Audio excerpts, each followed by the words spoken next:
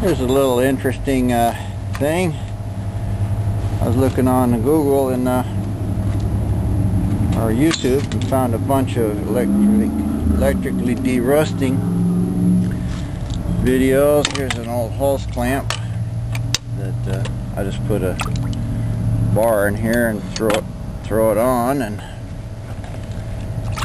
it's taking the C-clamp really nice, cleaning it up. Did a lot of pieces. I just now stuck in this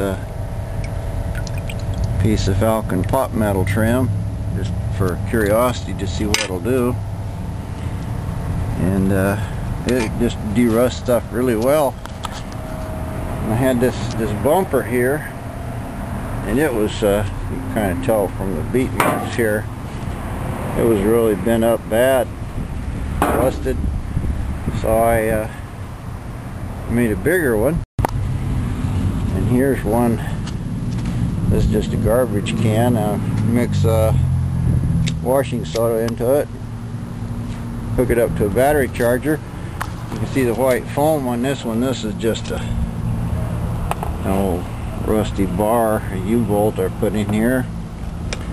It's working really good, and I've got another big piece of iron in there right now. I've just got it in with a stainless wire here and a battery clamp, and you can see that rusty looking stuff, and looks really nasty, but really all it is just rust. I don't know if you can tell under there, but this water's clean.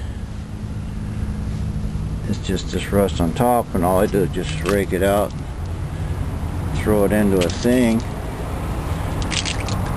The more rust you have in it, the more comes off of it.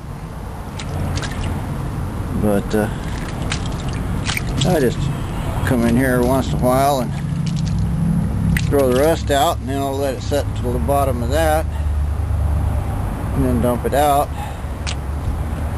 Either I grind it all off and it goes everywhere, or I put it in a nice container and drain clean water off of it, which is just soapy water, and then dispose of the rust itself in a trash container. Works really good. For example, here's some parts. This was an old battery bracket. It was acid and stuff. It ate